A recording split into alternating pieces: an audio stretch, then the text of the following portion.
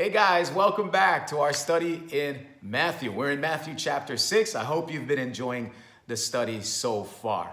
I always like to start out with just saying a prayer over the folks who are listening. And so let's just do that right now. Father, we just ask that you would bless each and every hearer. Lord, let this word be fuel and be food for the spirit and for the soul. Father, we just thank you for these things. In Jesus' name we pray. Well, all right. We're in Matthew chapter 6, and I'd like to pick up right away. Let me say a couple of things. First, though, it is really difficult to cover the book of Matthew in a short period of time. I could probably spend, I don't know, maybe a good year on the Sermon on the Mount alone, if time were permitting. So I'm not going to be able to really go deeply into all of this material in Matthew chapter 6 and 7 and other chapters to come, just because the material is so rich. That's why I'm going to encourage you to spend the time to get into the Word, to read it, to ask questions. Hit me up with questions. You could private message me. Also hit me up with prayer requests as you go through the material. But the idea is to go through the material yourself. I remember Bill Hybels, who's a pastor, well, a former pastor of Willow Creek Church up in the Chicago area. I remember hearing him say that one of his regrets in ministry was that maybe he spoon-fed a lot of things, and he would have preferred if more time was spent really teaching folks how to get into the Word themselves, because you've got to get into the Word so that the Word could get into you. Thank God for pastors and teachers, but you know, the Bible says every member a minister, every saint is a priest, and every believer has that opportunity to get the Word into their own lives. So I want to encourage you to do that. So let's look at Matthew chapter 6. Well, it starts out with Jesus giving some teachings and some warnings. And there's three different places where he says that we should be careful of, again, we get back to the theme of the heart motive, right? Be careful that we're not doing our deeds in front of men. And he specifies three different times. He says, take heed that you don't do your charitable deeds before men. So your charitable deeds, your giving, your offerings, however you're serving and people you're helping, make sure you're not doing that just in front of people so that you have the approval, right, of people. And he also mentions down in verse 5, when you go to pray, there's some people who pray, and let's face it, if you've been in church for any period of time, there's some people who have a gift of prayer. They are just eloquent in prayer. And, you know, sometimes when that person prays, you're like, how can I follow that person? But it's not about that, right? It's about the heart. And it's also about the heart motive of the person who is praying. And so some people like to make a spectacle of praying. They want people to see, oh, they're so eloquent, or they're just so spiritual. The same way, you know, same thing he's talking about in the giving area. They want people to see what they're doing. And then he mentions further on in verse 16, he goes back to the same theme about fasting, right? Which is a spiritual discipline of denying your body, denying yourself, so that you could give that time of prayer and that time of devotion to God. And he says, look, if you're giving, go ahead and give.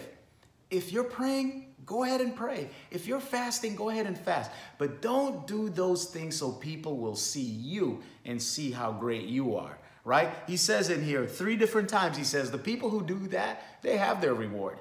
That's their reward. Their reward was the praise of people. Their reward was the praise of men. He says, look, shoot for a higher reward, which is the praise of God. And if you do these things in secret, if you do these things where people won't see, if you give where people aren't even aware you're giving, or if you fast when people don't know you're fasting, you still go about your business like it's a regular day.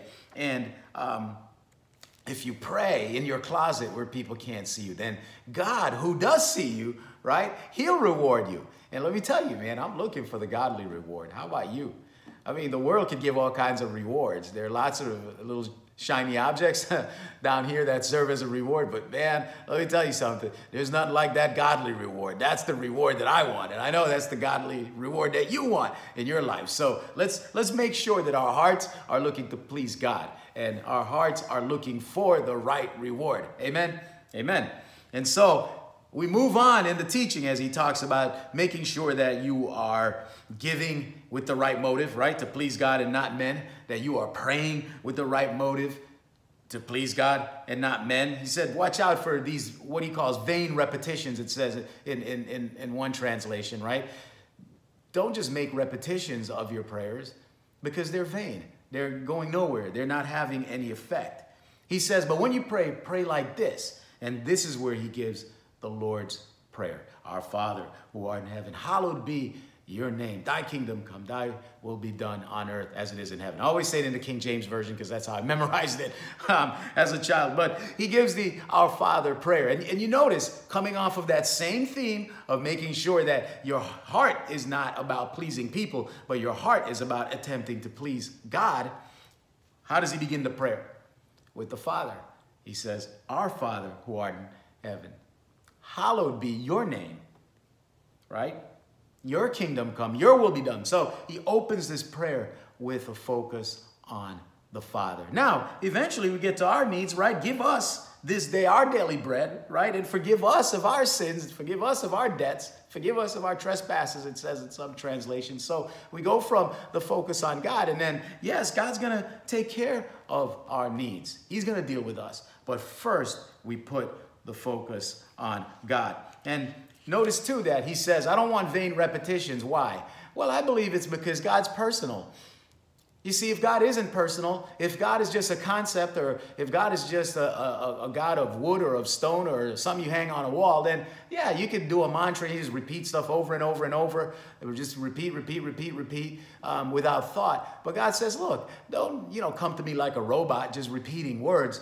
Come to me with words from the heart. Come to me like a child would come to a loving Father, because that's how I want to relate to you. So come to me and talk to me personally. Be personal. I'm personal. I want to be personally involved in your life.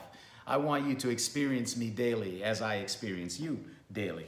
And so he teaches the Our Father.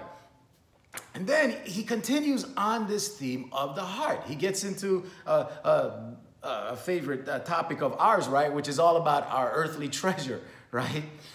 So in verse 19, he says, don't lay up for yourselves treasures on earth, where moth and rust can destroy and where thieves break in and steal. But lay up for yourselves treasures in heaven, where moth and rust cannot destroy and where thieves don't break in and steal. So he knows we're laying up treasure somewhere.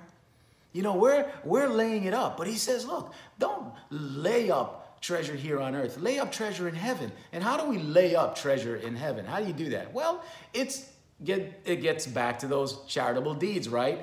It gets back to serving others, to serving God by serving others here in this world, right? By giving to others, by being in that relationship of prayer and of service and fasting and all of that. Relating to God and then hearing his voice and then relating that out to others, right? That's how we lay up treasures in heaven. That's how we send treasures ahead rather than laying up the things of this earth. There are two different parables in the book of Luke, one in chapter 12 and one in 16. In the book of Luke chapter 12, he talks about a man who has a bumper year of crops. So what does he do? He builds a bigger barn to hold more crops. And God comes to him one night and says, you're really mistaken in what you're doing. You're a fool, the Bible says, because you are rich in all your crops, but you're not rich toward God. Lay up treasures toward God, not just for yourself. And in chapter 16, he talks about an unjust steward, right, who goes about laying up some treasure unjustly, and the Lord doesn't commend what that unjust steward did in laying up the treasure unjustly, but he said, the children of light, meaning believers, saints, people who walk after God, right? Christians and believers, we ought to be laying up treasures justly. In other words, just as that unjust steward was strategic about laying up his treasure in the world, we should be strategic about laying up our heavenly treasure, right? We should have a strategy. We should have an agenda. We should have plans and thoughts and take action on laying up that treasure in heaven. That's really what our lives should be all about. And so let's make sure that we're not so heavenly focused that we're of no earthly good, but also the other way around. Let's make sure that we're not so focused on earth, on the treasures of the earth, on the things of the earth, on the rewards of the earth, that we forget the reward that's awaiting us in heaven. All right. And he continues teaching on the topic of focus. The eyes are the lamp of the body. So again, where's your focus? Is it on man? Is it on God? And those are great questions to ask yourself. And he goes on to speak about money again. No one can serve two masters, for either will hate the one and love the other, or else he'll be loyal to one and despise the other. You can't serve God and mammon. So, or money, right?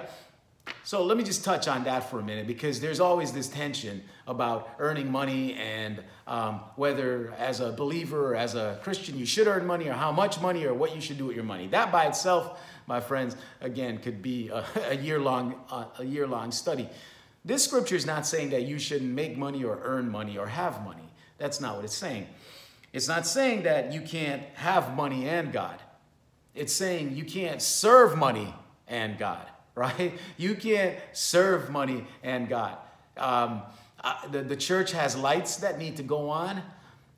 Ministers have needs that need to be met. There are tons of needs that come into our churches and our ministries each and every day, real needs of real people that need to be met. And you need finances, you need resources, you need money to meet those needs. And we have our regular daily needs that Jesus talks about in a minute that need to be met. So God is not saying don't have money or don't earn money or don't multiply your money. He's just saying don't serve money. Serve God and let your money also be your servant. Amen? All right. And then finally, the Lord ends on this beautiful discourse about worrying, which I'm sure none of you guys ever do, but I know I catch myself doing every so often. Worrying about the things of the world, right? What are we going to eat? What are we going to put on? How will I make the bills? How will I grow my business? How will I grow my ministry? How will I do this? And Jesus says, look, don't worry. Don't worry about these things. Don't worry, because the Lord has already considered these things. And he gives these analogies. Look at the birds of the air. They're taking care of themselves. Look at the lilies of the field. They don't toil. They don't spin. They're not trying to work it out. He says the just shall live by faith. People of God should live by faith, should live in trust in God, that we don't have to worry, because he says God already knows your need before you even ask it. He's way ahead of you. He's out in front of you. And so the key is to put our trust in him. And here's the heart and soul of this entire chapter of Matthew. He says, but seek first the kingdom of God and his righteousness, and all these things will be added onto you. You see, if we would just seek God first, if we would put the time in our lives to get into his word, to get into some of that prayer, right, we were talking about, to get into fasting, or to get into worship, to get into serving God, to just upend our calendar a little bit, give God some priority, give God some room. Give God the choice place in our agenda. Give God our attention and our focus. Remember, the eye is the lamp of the body. Where's our focus? Put it on God. He says, if we would seek him first and his righteousness, then he'd take care of everything else. All those other things would be added on to us. So don't worry about tomorrow. Tomorrow has enough problems of its own.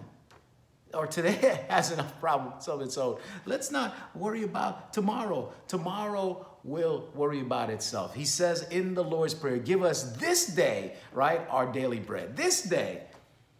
Because sufficient for the day is its own trouble, right? And God's provisions are renewed every day. And so I hope you received that this morning. I hope you know God is with you this day. As you hear this, as you watch this, as you experience this, God's Spirit is with you. All you got to do is just look up in your heart. You don't even have to look up like this. Just look up in your heart and acknowledge his presence. And God is going to carry that burden for you. Amen? All right. Well, as I always say, I love you and God loves you. pray that you'll have a blessed day, and I ask just to share the love, give me a comment, give me a share, and please send me prayer requests or ideas and suggestions as we go along. All right, my friends, God bless you. I'll see you on the next video.